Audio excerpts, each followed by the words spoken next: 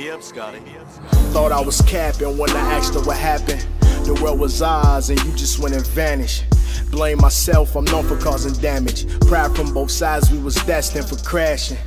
First time we locked lips, it was magic. No man. What's up, everybody? Breezy bringing back with another video. Today we got Suicide Squad pitch meeting. Now, because Suicide Squad, the Suicide Squad is coming out next year, I figured why not do the pitch meeting for that? And it still holds a place in my heart as being one of the top 5, one of my favorite movies. No matter what the critics say, no matter what people say it sucks. To me, it doesn't suck.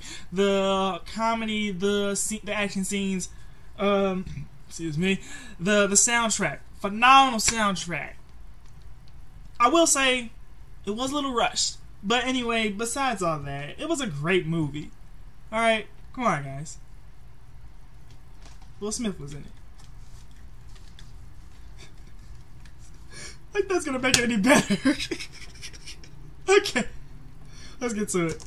So you have a new comic book movie script for me? Yes, sir, I do. It's called Suicide Squad. Sounds dark. What's it about? Well, first off, there's a guy who's like, hey, what if Superman had decided to rip the roof off of the Oval Office and fly away with the president? Who would have stopped him? Oh, that sounds like it's gonna be a tough question to answer. Nope, super easy. Barely an inconvenience, actually. Dang, oh, really? Well, this woman, Amanda Waller, realizes the only way to stop that from happening is to form a team comprised of a crazy lady with a baseball bat, a dude who's good with guns, a guy who can shoot fire but doesn't wanna, an alcoholic Australian with a stick, a reptile, and also a witch who does weird things with her hips. What kind of things? Like if you tried to take your pants off without using your hands, it would probably look something like this. Wow, so this is like a lot of characters to introduce. Yeah, but I figure we could just freeze on them for a few seconds each and throw a bunch of text on the screen. And people are gonna have time to read all that? Well, I guess when people watch it at home, they can hit pause and read it. What about the people that paid to see it in theaters? Oh, well, they'll just have to deal with, you know, not having character development. Fair enough. And so the idea is that these people would be able to stop Superman from stealing the president. That's what we're going with. Okay, well, sounds like an interesting group of heroes. Oh no, they're all incarcerated criminals. What? Yeah, Amanda Waller has to force them all to join the team by putting tiny bombs in their necks. Why would she want a team of bad guys? Are all the heroes dead or something? No, actually, Batman and the Flash have cameos. Oh, so they like show up and help the Suicide Squad once they turn good? No, they're the ones who put the Suicide Squad in jail. Okay, I'm a little confused. Well, part of the concept is that the government will use them for covert missions, and if something goes wrong, they just blame everything on the Suicide Squad. Oh, okay, I got you. So what do they go up against in the movie? Well, the witch Enchantress goes rogue, and so she makes a giant doomsday sky beam, and she also has an army of zombies with blackberries for heads. And Enchantress is part of the Suicide Squad. That's right. So it really is the fault of the bad guys. They don't even have to pretend. Well, technically, the witch isn't a bad guy. She's just an archaeologist that got possessed by a spirit.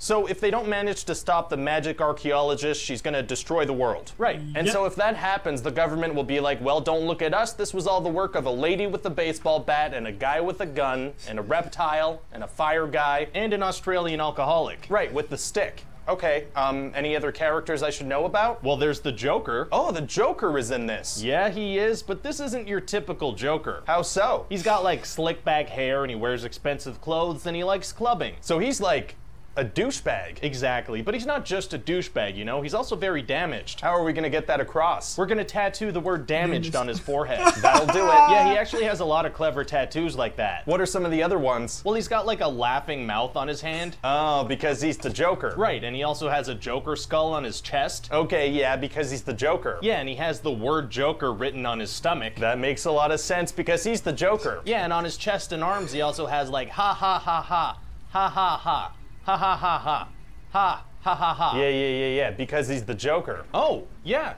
No, yeah, I hadn't thought of that, but that also works that way. Very cool. So what's his role in the movie? Oh, he's like barely gonna be in it. Oh, yeah, he's just gonna kind of show up once in a while like, hey everyone, look how crazy I am. Whoa. Okay, interesting. And then during the big mission, he's gonna help Harley Quinn escape in a helicopter. Oh, well that's important. Yeah, but it's not gonna work and the chopper is gonna crash and explode almost immediately. Okay, so he really has no effect on the plot whatsoever. No, you could cut him out and the plot would be exactly the same. Well, I guess killing the Joker in a helicopter crash is going to be a big surprise. Oh, he's not going to die. Really? He's going to survive a helicopter crash? Yeah, helicopter crashes in this movie aren't really a big deal. Oh, they're not lethal? No, not at all. It's actually kind of just how people get to the ground. Wow, so how does the movie end? Well, the squad have to kill Enchantress, but first they have to fight her brother, who's like a thing. So Fire Guy is like, good news everyone, I'm secretly a big fire guy. That's a good twist. Yeah, so Big Fire Guy lures Witch Brother into a corner where an army guy is gonna blow them all up. Wow, but I guess an explosion wouldn't hurt the big fire guy. Oh yeah, Oh, no, yeah, he well. dies. Oh, really? So everyone in the squad is like, oh no, Fire Guy. Nobody cares about the army guy sacrificing himself too? Not even a little. That's cold. Yeah, so then they kill Enchantress, they go back to jail, and that's it. That's it? Yep, so what do you think? Well, the only part that feels a little weird to me is the fact that the Joker is in the movie, but he's not the main villain. Okay. So I just want to double check. You're absolutely sure that that's the right way to go about this? 100%. I will stand by that decision till the day I die. Well then, let's do it. Great.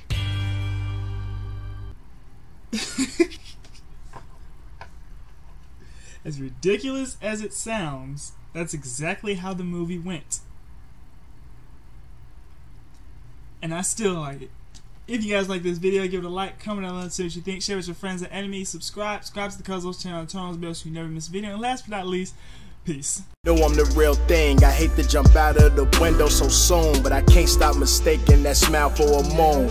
Got me in tune, bittersweet when I hear that song. All is well when she home, baby, it's been too long. What can I do to make up for how you feel now? She said it's made up. You here now.